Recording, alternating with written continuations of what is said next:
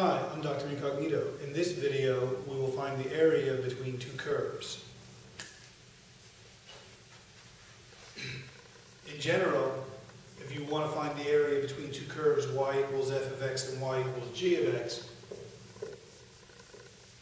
y equals f of x, y equals g of x, over an interval from a to b,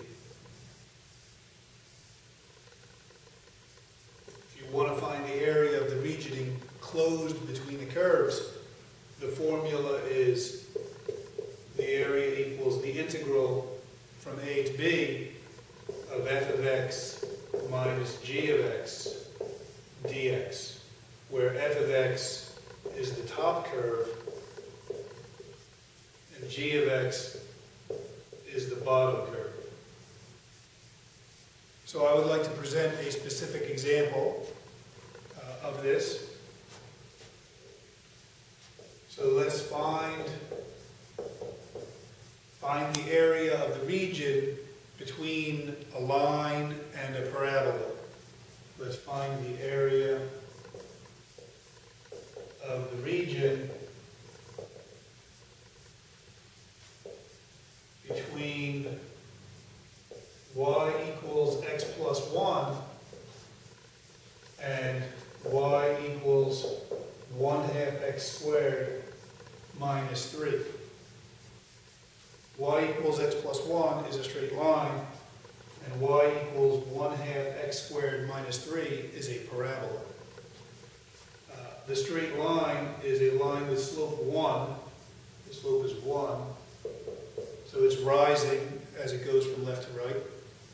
And the parabola is an upward opening parabola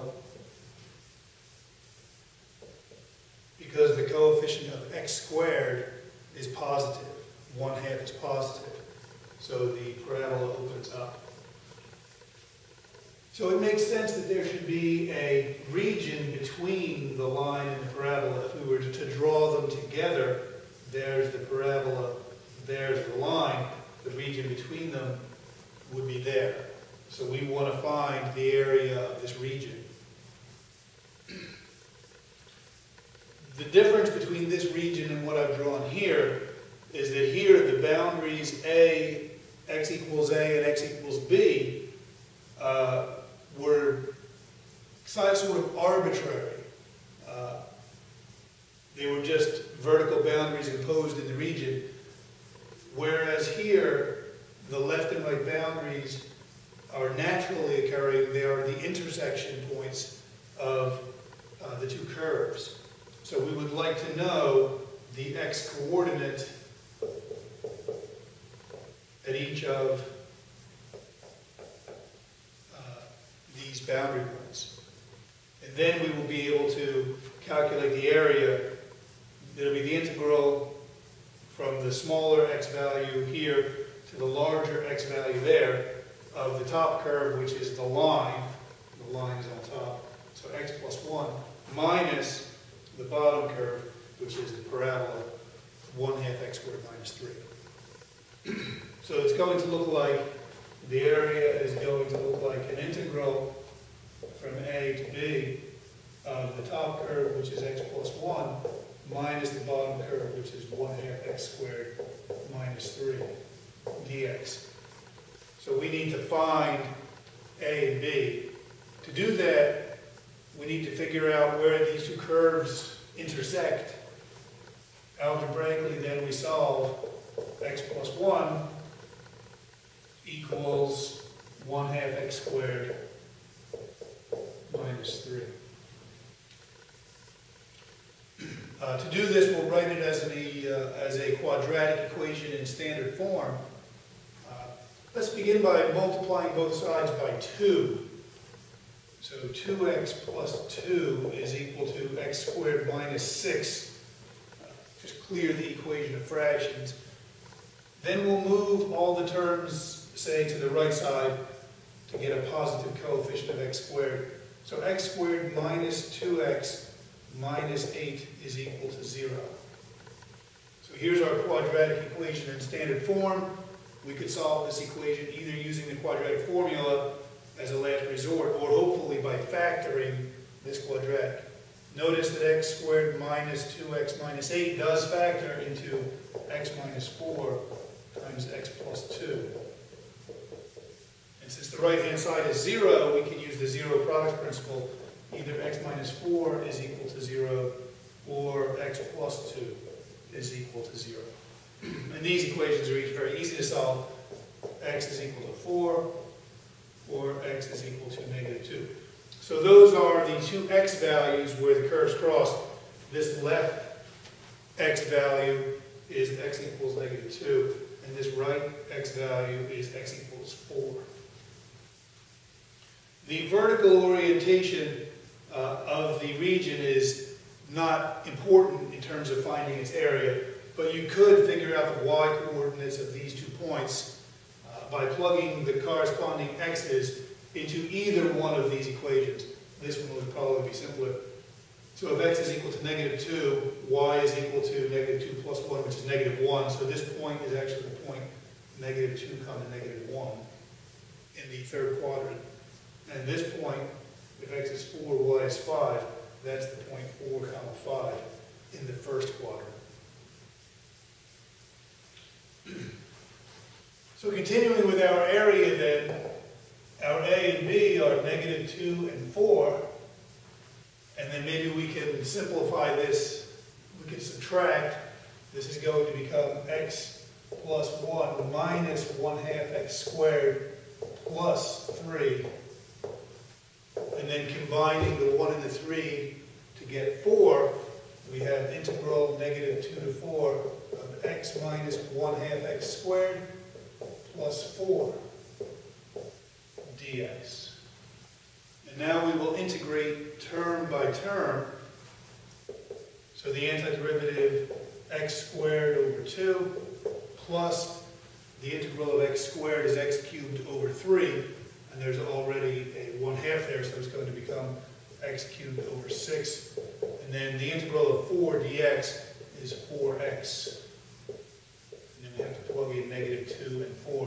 So first we plug in 4, then we plug in negative 2, and we subtract. Plug in 4, let's see here, 4 squared is 16, divided by 2 is 8, plus 4 cubed is 64, divided by 6, let's just write that down. And then 4 times 4 is 16. So that's what we get when we plug in 4. Plug in negative 2. Negative 2, I see an error here. That should have been a minus copied here. Minus x cubed over 6, not plus x cubed over 6. Let's fix that. That's minus, that's minus 64 over 6. Plugging in x equals negative 2, we get 4 over 2, which is 2, minus negative 2 cubed is negative 8. So we have here negative 8 over 6. And then plus 4 times negative 2 is negative 8. So now we just have to do a little bit of arithmetic to get the final answer. This is equal to 8 plus 16 is 24 minus, let's write this in terms of thirds, canceling, 32 thirds. And then minus, we have here 2 minus 8, which is negative 6. And then double negative there makes plus. And again, in terms of thirds, we can cancel 4 thirds. So this is 24 minus 32 thirds. Distribute this negative sign, it's plus 6, and then minus 4 thirds. So what do we have there? 30, and then minus 36 thirds. So the arithmetic works out pretty cleanly here. 36 thirds is 12. So 30 minus 12, final answer is 18. So the area of the region here between the line and the parabola works out to 18. We had to figure out where the two curves crossed, because that gave us the A and B in our formula for calculating the area. And that turned out to be -2 and 4. And then we had to recognize the top curve and the bottom curve. So the top curve was the line, the bottom curve was the parabola. Do a little bit of algebra, simplifying that difference. Here it is, the difference is expressed now in terms of a polynomial.